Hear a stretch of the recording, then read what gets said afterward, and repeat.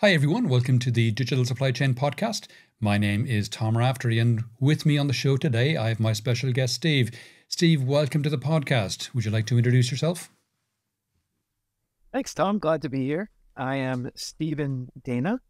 I'm a partner at Drakestar Partners, and we are a technology-focused investment bank. In over 300 or so episodes of this podcast, Steve, I've never had a technology-focused investment bank on the podcast before. What's that got to do with supply chain, number one? And what is it an investment bank does, a technology-focused investment bank does? So two questions. What do you guys do, and what's that got to do with supply chain?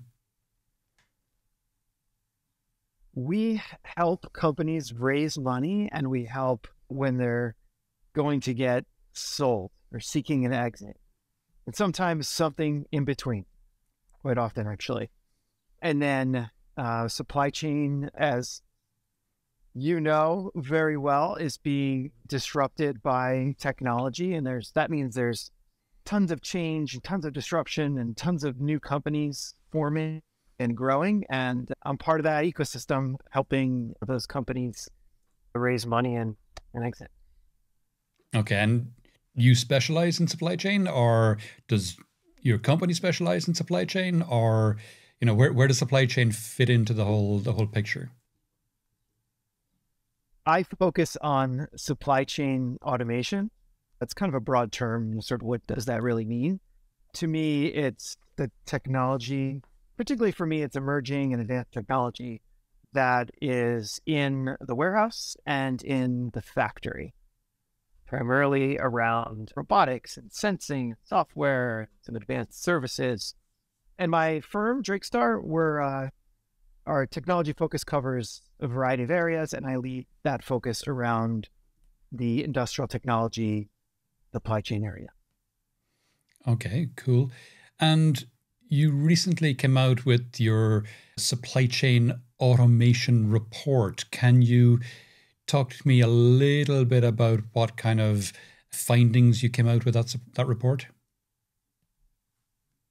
Yes, it's an interesting time in the financial markets. And, I've been definitely, I've been part of as an advisor for, I guess, the better part of 20 years now. And so I've seen a few of these cycles, each being unique, but there's some lessons to be learned across them. In this current one, and you can see in our report, deal volumes. So companies, the number of companies raising money, let's say, or selling broadly around technology have decreased sharply since, call it summer of 2022.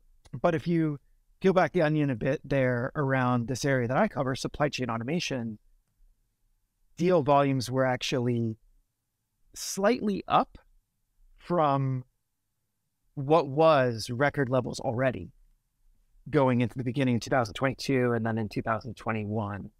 The dollar value of those deals has come down a bit, and that mostly is from a reduction in the very large deals. But we are talking about, smaller growth type companies, which is, growth and mid-cap companies, what we focus on, not so much companies going public or those sorts of things. In that area, there's been a lot of energy continuing and a lot of deals. So that was one large takeaway. Some of my clients are realizing when they just read sort of the headlines, it's not as obvious. Okay, so there's more happening in supply chain than in a lot of other sectors. Yes, exactly. It's in, say, fintech and other areas, there's been a dramatic reduction, even in those sort of smaller mid-cap deals that don't rely as much on debts or the public markets. But even in that area, in other technology sectors, there's been a large decline, but in supply chain automation, it's still going strong. Why? Well, first of all, there are a couple macro factors. So one, there aren't enough people to do the work that needs to be done in a factory and a warehouse. Okay.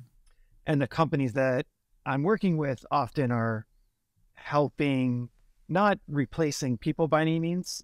Mostly they're keeping people in the loop, but helping those people do so much more and helping, customers satisfy demand without having those people. So that's helpful. Also, there's been a movement towards reshoring factories and production processes back to the U.S. We tend to have a kind of a global view, but just thinking from the U.S. perspective, that's another thing affecting things. And also, the tech is just getting better, right? What used to be sort of science project stuff or pilot, we call it pilot purgatory. It's now production scale things that are occurring. Okay, fascinating. You were at ProMat this year, the big conference in Chicago, I think it is. What were the takeaways you got from that? There were a couple of themes that jumped out from ProMat and around technology, and I think are worth noting. And I think quite different from the last time I was there, which was admittedly a couple years ago. The first being electrification. So a lot of the industrial world is electrifying, and that obviously there are more sort of battery storage, electric storage systems, and charging systems and that sort of thing than I would have expected. The robotics companies, which used to have sort of smaller booths and weren't as core to the show, are now massive booths all in the center with huge lines and a lot of energy around that and becoming very large companies. And I think those were actually the two, main technology themes that I noticed. And when you say electrification, is it like electrification for electric vehicles, or is it like electric arc furnaces for smelting iron ore, or where are we there, or somewhere in between, or all of the above, or what kind of electrification? So electrification of the charging infrastructure and of OEM vehicles would be the simple way to put it. And then the digitization of those vehicles and allowing them to be intelligent and know where everyone is and the safety elements of it. So I guess would be broad, a better way to say it is the digitization of the vehicles within the supply chain and then all the data and intelligence that's around that. And the other one is robotics. So there's a huge uptick in interest around robotics, at least at ProMat. And is that reflected in deals you're seeing as well? Yeah, I mean, we recently it's my plug, but we recently raised money for a company that's in the robotics space that does sort of welding automation, which is in that factory side of what I focus on, but also on the supply chain side. There's been, an increase in very large deals around robotics. So you have a company like Locus Robotics or AutoStore that are now, becoming quite massive. Okay. What are some emerging technologies or trends that you think will have an impact on the future of supply chain automation? I think the machine learning algorithms integrating with autonomy is something that's been happening, but it really feels like we're on the precipice of something even greater. And it's certainly been in the news lately around, ChatGPT and, language models. And it's not clear. I haven't seen that world merge yet with the autonomous companies in supply chain automation, but it's really interesting to imagine how that could start happening. But on the more, practical day-to-day basis, it's just everything's being digitized and there's the different equipment and even people, right, are becoming part of larger sort of data platforms that are being optimized in a way as maybe several years back, it was a bunch of point solutions. Nothing was really integrated. And now you're getting credible, real solutions that are looking at this digitized warehouse more as a whole, holistically. Yeah. You mentioned ChatGPT there, and I think it's fascinating. It has been revolutionary, obviously. I mean, fastest app to, was it 100 million users ever? Combining that with robotics, if you could have a kind of a humanoid robot or a robot with a kind of a human face interface that can then speak back to you, because we've got text to audio is no problem. Now we've got these large language models as well. So suddenly you could have these helper robots that you can interact with. You can speak to them potentially. I mean, hasn't arrived yet, but this is where I see the two of them coming together. You get your robot and you get your large language model with a UI. Mix the two of those together, and suddenly you're speaking in natural language to a robot, and it's replying to you in the way that ChatGPT replies to you in text today. The robot replies to you in the same way and understands and carries out the tasks that you ask it to do. I mean, that's got to be the next big thing, right? In automation. If it is, it would be really interesting to see which companies, which players. So how does that disrupt the existing ecosystem of those companies that are, making a lot of money selling technology into warehouses and factories? Of course, more broadly than that, because I think those are very different kind of companies that are than the ones that are doing that today. And I can't sit here and pretend to know how all that's going to play out. But I love it just, gets me out of bed in the morning, being part of all this technology disruption, which seems to be changing at an even faster pace every day. And I know guys like you are keeping up with all of this, and that it becomes harder and harder every day, I'll tell you, but it's super interesting.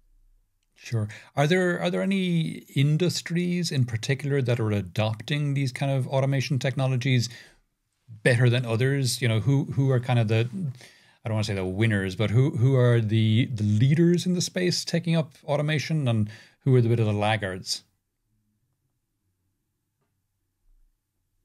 One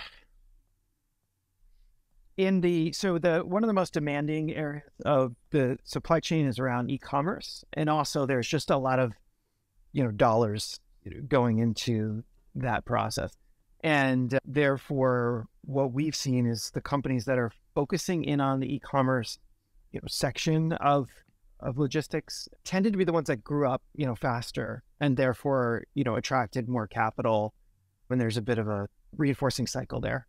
So with the consumers want what they want when they want it, and that meanwhile we don't have enough people, as we mentioned earlier.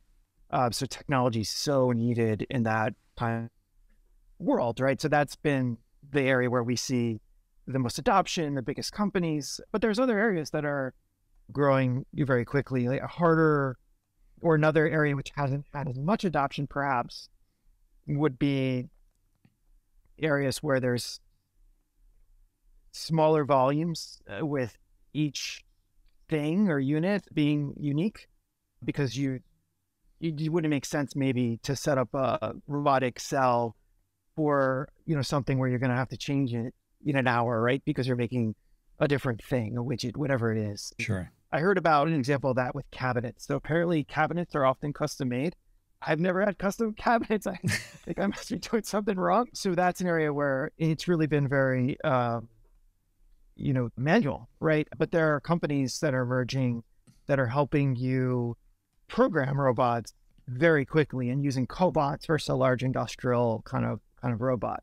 And so areas like that are areas where we're seeing the technology get to a point it's good enough, or will be very soon, right? So that even those, maybe we can call it the long tail of the supply chain, will also be automated. And I've heard, I can't verify this, but that portion of the supply chain is actually larger, right? In terms of maybe people or, total dollars. Okay. The e-commerce one makes a lot of sense, I guess, because many e-commerce companies would be digital native anyway. They would have started off, being in Sure. e-commerce, they would have started off being digital. And of course, it's a very low margin space as well. And so, to your point, it is quite warehouse and labor intensive. So in a time of labor shortages, I can see how they would jump on automation very, very quickly. They bought, like Kiva, like Amazon bought early on, and if I bought Six River, just underscoring that point that you just made. Yeah, absolutely. So, Steve, as the supply chain automation, as it starts to become more widespread, how do you see the competitive landscape evolving for both the established players and new entrants in the market?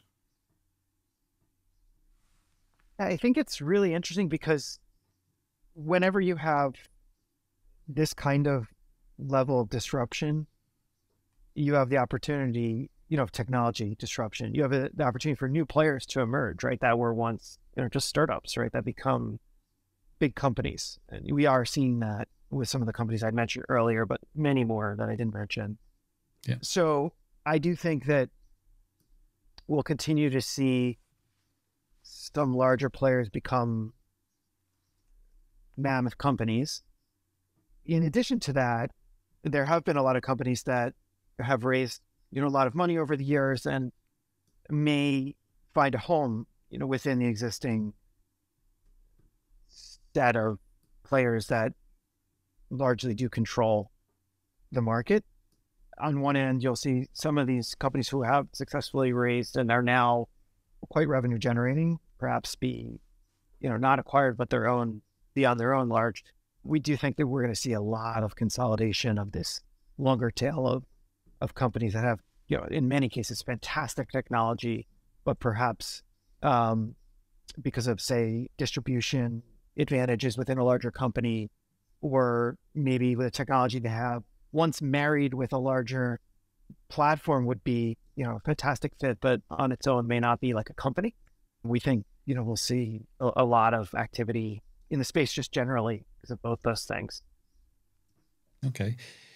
You mentioned electrification already, but how else do you think an increasing focus on sustainability and environmentally friendly practices might impact the development and adoption of supply chain automation technologies?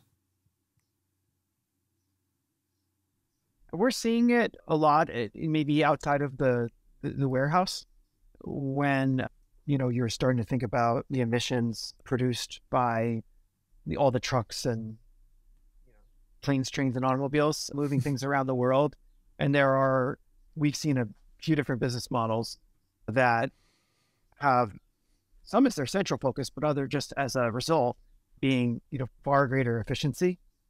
So I think just the machine learning, the optimization, that has been, frankly, something that's been a part of the technology for many years, will continue to get better. We will have seen companies that are switching their fleets, for example, to electric fleets, and that will be, I think we'll continue to see that as another way where carbon emissions, will be addressed.